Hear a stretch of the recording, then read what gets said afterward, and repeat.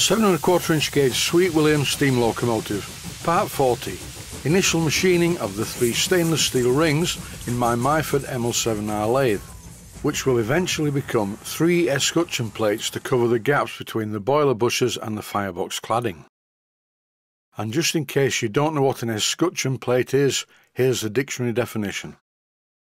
An escutcheon is a general term for a decorative plate used to conceal a functioning non-architectural item. I have the 3 blanks, which are rough sawn and need boring to the right size down the centre. For the boring operation, I'm using my Myford lathe. Why the Myford? Well, it doesn't have any grooves in the chuck jaws, as you can see here. They're perfectly flat, which makes it much easier to hold these stainless steel blanks accurately. Most 3-jaw chuck jaws have grooves in them, which are very useful for holding certain things.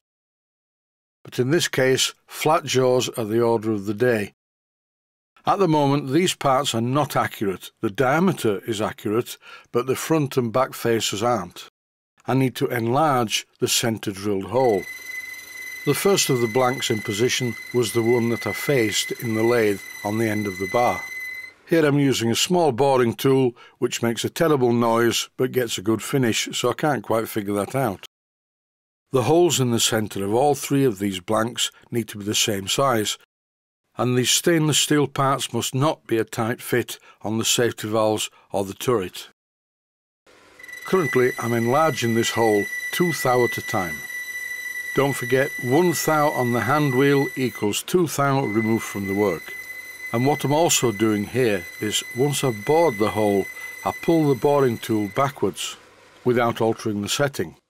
And this gives me exactly the size that I need.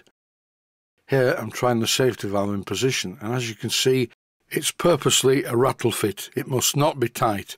Don't forget, the brass expands more than the stainless steel when it gets hot. The first one was easy. I only had to machine one side, but on the others I have to machine both sides. And the only correct datum that I have to go by is the hole in the centre. This episode may be misleading, but in the next episode all will be revealed. I'm machining these parts, but I'm leaving them oversize. I will need to remove a lot more material to obtain the finished items. Here once again you've just seen me go through with the boring tool, then without altering any settings I pull it backwards out of the hole. If the boring tool wasn't so small, what I could do is this: pull the boring tool towards me across the front and face the front with the boring tool. But this is a very hard piece of stainless steel and I didn't want the boring tool to be destroyed by pulling it across the front.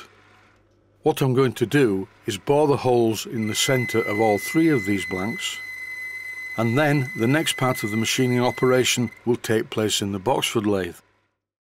Here are the 3 blanks, approximately the same size, sat on the bench. And when I sit the safety valves and the turret into the blanks, you now should be getting the idea of what I'm making. I will eventually turn down these 3 blanks to become 3 stepped washers. Now it's back to the Boxford lathe to reduce the thickness of these blanks. And for this I'm using the excellent lathe tool that I bought recently and made smaller so it fitted into the Boxford. This is very elementary turning. I'm not bothered about the finish, it's just rough turning. All I need to do is reduce the thickness of these blanks in the lathe. You will see now as I start to turn these parts and then turn them around in the chuck, they're running true. The reason that they didn't look very true in the Myford was because they were as they were cut on the bandsaw, and that certainly did not cut them square. The reason for this is that I had to put some weight on the outer part of the bandsaw's blade. I was really worried that the bandsaw blade was going to rub on the stainless steel and then obviously it would not work, just become very blunt.